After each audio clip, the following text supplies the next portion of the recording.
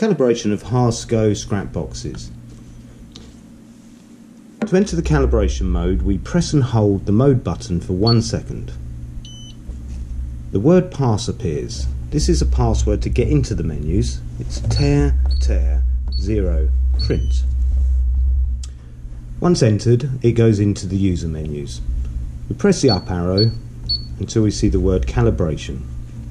Press the mode button to enter this, and we see DISP. This is for the display value of the unit, but because these are already set, we can simply move down through the menus until we see the word dead. This is a point where we're going to enter the 0 figure for the weigher, so at this point ensure that you've got the scrap box on the car. Once it's all in place, press mode. We now see a live 0 output. This is a millivolt representation of the weight coming from the car. If it's all stable, press the enter button.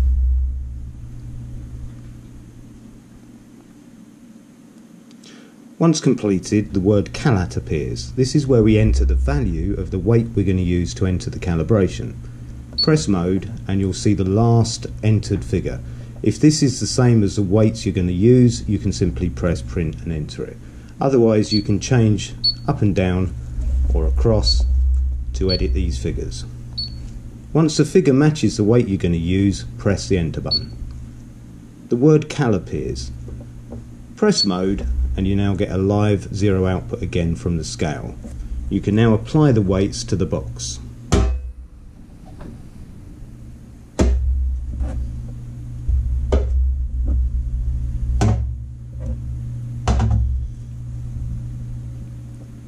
Once all the weights have been applied to the scrap box, we can now press enter.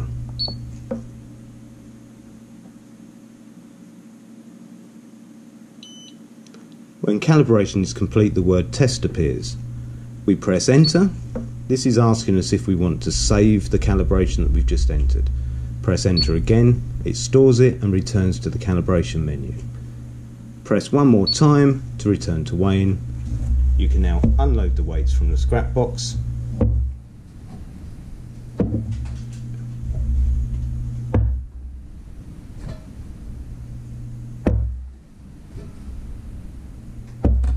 And calibration is complete.